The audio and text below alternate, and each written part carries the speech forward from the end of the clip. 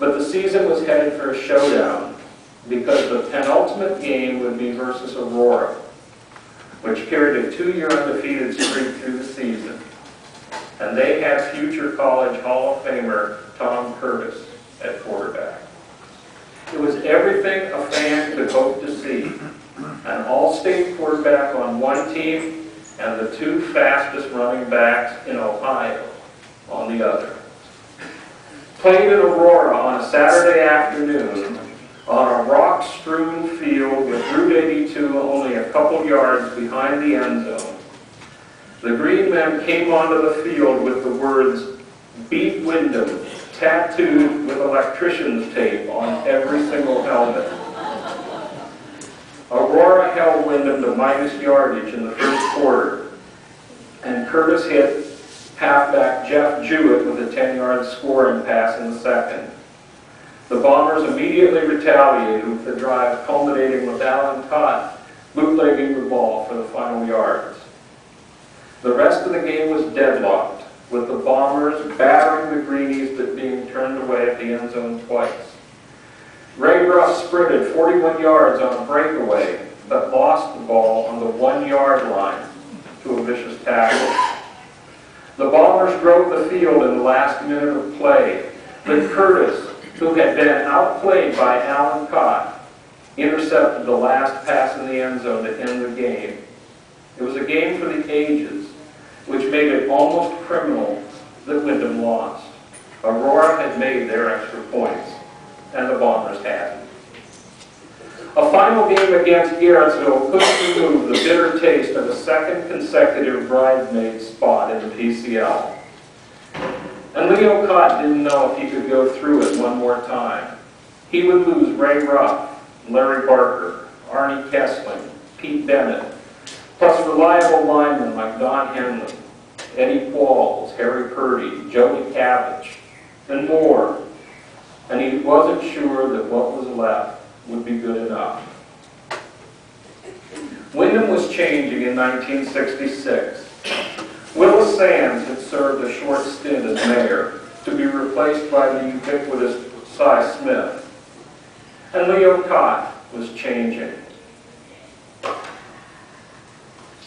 Over the last couple seasons, he had seemed unusually tired. He retired from coaching basketball because of it.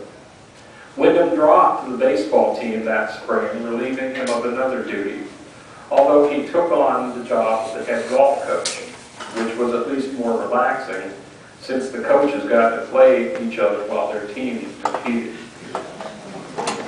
I know this, I was a golf coach. The only reason I did. Leo was coming to rely more on his assistants, whom he'd molded in his image.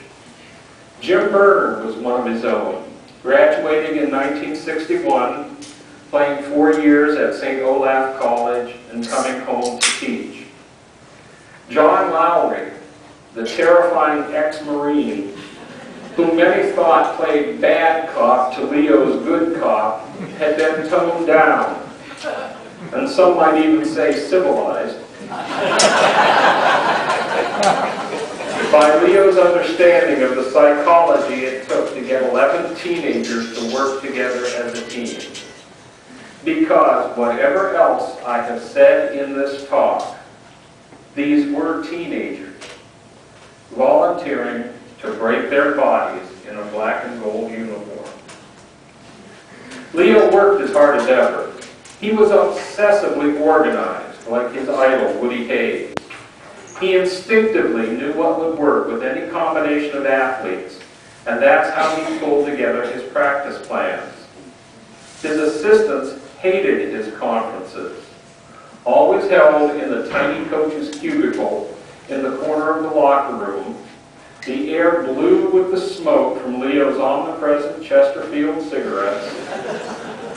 Leo sitting on the throne wearing only an athletic supporter. You ladies didn't know that, did you?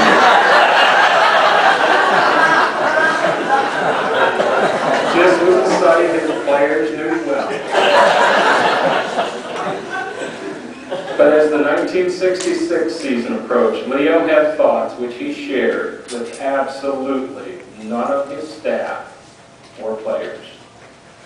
But the first order of business was to remold the line. He had 3-year starters George Belden and Tim Staum at tackle, and end Bill Hall as the nucleus, but everybody else was new. Speedy Dave Poles could man the other end position. 2 seniors, Jim Summinger and Duke Bonnet, and junior Jeff Mayer, had to fill the all-important interior of the line. Now, Bonnet was a nasty blocker that no one wanted to face in drills, and Mayer was a fire plug, just built to play guard. But Jim Sullinger was the question mark.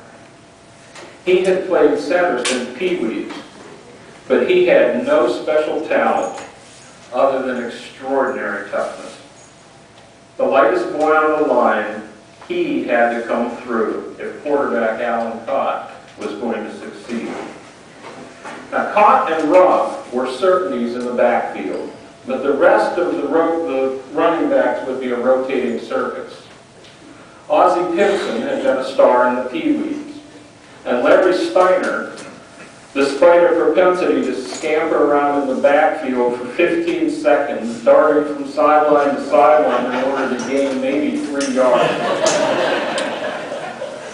would see a lot of playing time. The other running back, Arthur Junie Jones, was so bow-legged that he could straddle oncoming tackles. Leo was fielding a team with only one underclassman, but most of those seniors had never been starters. So when he told the record courier before the season that you can't lose 12 good boys to graduation and expect too much, he might have been telling the truth, although assistant coach John Lowry believes that in his heart of hearts, Leo thought he might pull one last one out of the hat.